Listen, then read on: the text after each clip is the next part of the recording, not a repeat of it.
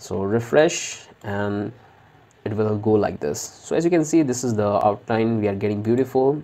All of you, hope you guys are great. So in this project we're going to build this amazing progress bar. In this project we're going to learn about the keyframe in CSS, and we also learn about the functions of JavaScript, that how we can trigger this progress bar on click. So that's all we're going to learn in this video. I hope you enjoy it. So as you can see that here I have opened my Visual Code Studio, and this is my browser, and here I have written a few codes. So this is nothing but the colors which I'm going to use in my UI. So I will not only teach you that how you can build this progress, but I will also explain you that how you can come with a better design concept for your front end development. So here I have taken the icon color, background color, box shadow color. I have taken lighter and dark. So these are the colors which I'm going to use in this project. And here I have done some global setting. I have removed the margin, padding, and I have provided box sizing to border box. So in the body, what I have done, I have provided 50% from top, 50% from left, and transform translate minus 50% from the x coordinate and minus 50% from the y coordinate, and that's everything will be come in the center. So position I have assigned absolute, and the background color I have used it in the form of variables. So that's it in the general settings. So let's start writing the code. So let's come to the body tag and let's write some HTML code for our project. So the very first thing I want to do is I want to take a container, one container. Inside that I will have another div with the class progress bar. So I will just run my progress bars like this. So first I will take a container, and inside this I'm going to have another div, and I'll call it here progress bar, and I need a button. So I'll come out of this container and I'll take a button, and I'll call it, let's say, me, and I will assign an ID which I'm going to trigger on click event. So I'll take an ID and I'd call it bar. That's pretty much we need for HTML. Now let's move to the CSS and let's start designing our container and progress bar. So here first I'm going to target my container, and I'm going to provide a width to 700 pixels. So you can give whatever width you want as per your project. So I'll say 700 pixels width, and the height I'm going to use it is going to be, let's say, 20 pixels. 20 pixels is height, and I'm going to take the background color. So I'm going to use this one, this icon. I'll save it. As you can see, this is the line you are getting. Now I want to give a margin from bottom, so I'll come here and give a margin 2 rem from the bottom, and I also want to take a border radius. So I'll say border radius is going to be, let's say, 2 rem. So this is how it will look. I think we are done with the container. Now let's do one thing. Let's provide a box shadow to this. So I'll say box shadow is going to be box shadow. So this is how it will look. Now we have a dark color on the downer part and the lighter on the upper part. So we are done with the progress container. Now let's move to the progress bar. So I'll say, and inside this the width is going to be, let's say, let me show you.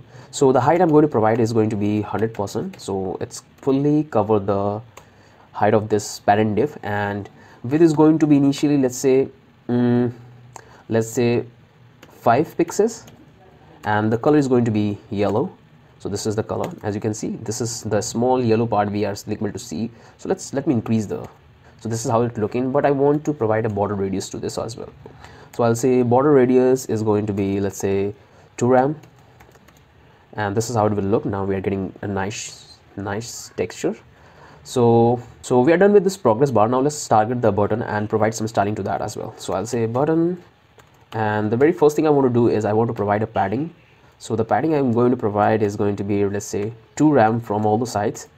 So this is how it will look. Outline is going to be none. So I don't want to have the outline. Now let's remove the border from this border. I want to remove it.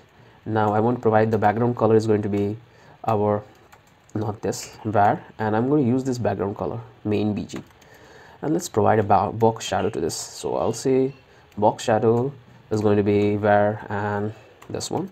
So this is how it will look. Let's give the radius to our button. So the radius I want to give is, let's say, 1 rem, and I will save it. So this is how it's looking. As you can see, it's looking totally like a demo one. I think that's it. Let me increase the font size of this button. So I'll say font size is going to be, let's say, 25 pixels. Yeah, this looks good. Let me increase the font width is going to be, let's say, 600. So this is how it will look. I just want to make it 500. Yeah, this looks better. Now as you can see in the demo one, we have one more container on top. So let's write the function for the progress bar, then we'll start writing the code for this container on the top title. So let's come here, and I'm going to write a little bit of JavaScript. Before I write a JavaScript, let's do one thing. let's write a keyframe.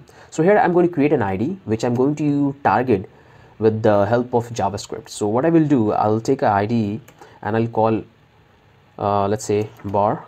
So I'll call it bar, and inside this I'm going to use the animation, and the animation I want to provide is, so I'll call it bar, and I want to provide the animation to, let's say, 2 seconds, and it's going to be forward.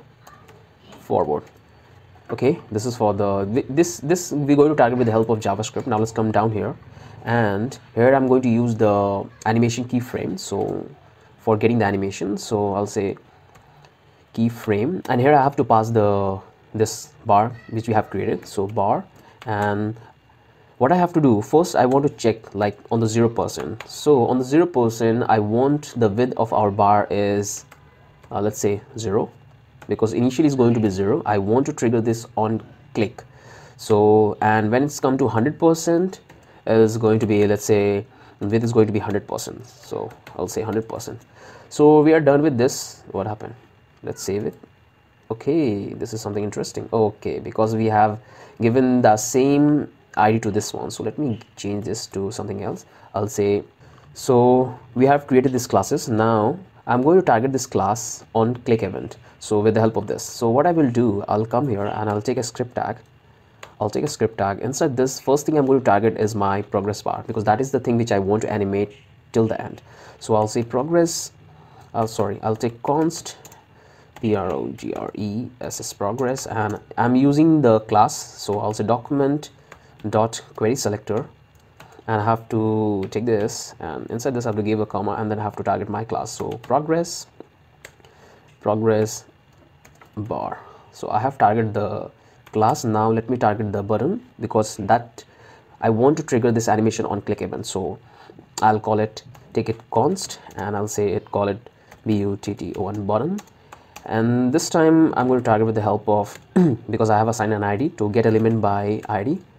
What I will do, inside this I'll call my button bar. Sorry, not y, it's r. So we are taking these two variables. Now let's come down, and I'm going to add an add event listener on the button. So whenever I click on the button, I want this animation to take place. So I'll call button, and I will use the add event listener. The event I want to listen is click. So I'll say click click, and I want to use this arrow function. So inside this, what I want to do, I want to target this progress. So I'll say progress, and on this I'm going to use the set attribute. I will use set attribute, and as you remember that here we have created this ID by the name bar. So going to call this function. So I'll say, call it ID, and the ID name is, which I have given, let's say what the name I have given, bar. So I'll simply call the ID bar, and I will save it. So as you can see that we have written the code. The moment I will click on this button, I will get this animations loop here. But before I do that, let me give a cursor to a pointer, because that's how we can identify that it's a button.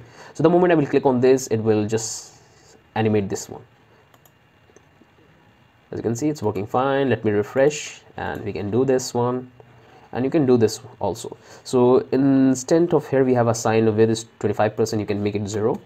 So it will look like this, and the moment you will click, we'll have this one. So this is how you can create a progress bar on click. And as you can see, we have targeted the button, and we have written this few JavaScript to have this animations. Now let's have this title on the top.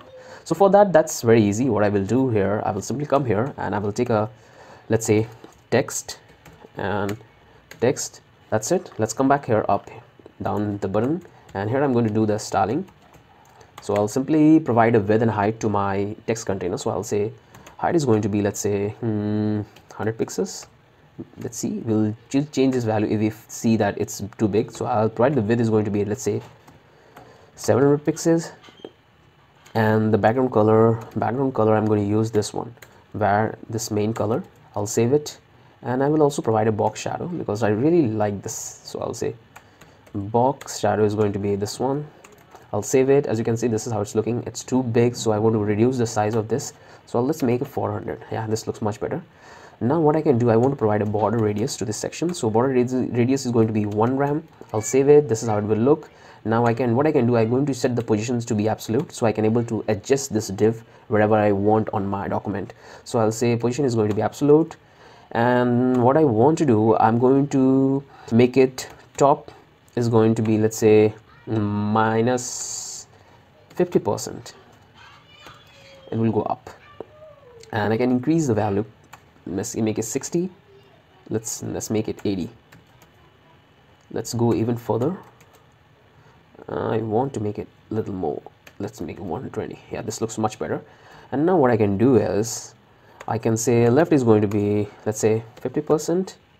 Okay, 50%, and transform and translate is going to be minus 50% minus 50%. The moment I will save, it will be right up here. So let me decrease it from the top a bit. So I'll say 70. Yeah, this looks much better. Now inside this, I'm going to take a h1 tag. Yeah, where it is, inside this, I'll take h1 tag, and I'll say my progress bar. As you can see, this is the text is looking right now. Let me do some setting in there. So I'll say display is going to be the flex, and justify content is going to be center. That will make me, and align item is going to be center. So everything is in middle. I want to increase the font size. So I'm doing directly on the div. You can target individually h1 tag if you have a lot of h1 tags. You can do that separately. So I'll provide this to be 30 pixels. Oh, it's too big. Let's say 20 pixels, and that's it. So this is how we can design our progress bar. Let me open in the full browser and let me show you. So refresh, and it will go like this. So as you can see, this is the outline. We are getting beautiful. So I hope you have learned a lot of things today. This is how you can design this beautiful progress bar. If you have any questions, any doubt, leave down in the comment sections. And I'm ending this video, and I'm also giving you a homework. So what you can do, simply I want you to add a refresh button. As you can see, I have to refresh this browser, then it's getting restart. What I want you to do, you want to set a button here. When you click on that, it will reset everything. So this is the function you have to add. So this is the thing which you have to do from your end. I have taught you that how you can create this progress bar. Now it's your turn to just reset everything. And I'm providing all this code, so you can simply come here, like type Daulat Hussain, go to my website, and where I'm uploading all these codes, all the source codes, all the project which I have worked in the past and currently I'm working. So you can easily able to download the source codes, and you can watch the playlist on my YouTube channel, or also I have all the playlists right up here.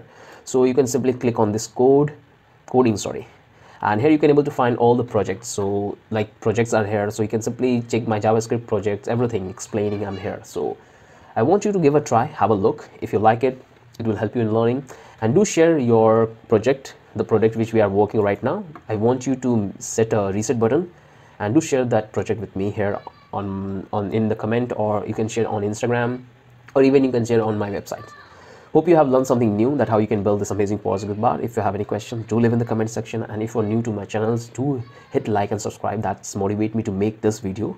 And that's it. See you next time. Bye bye.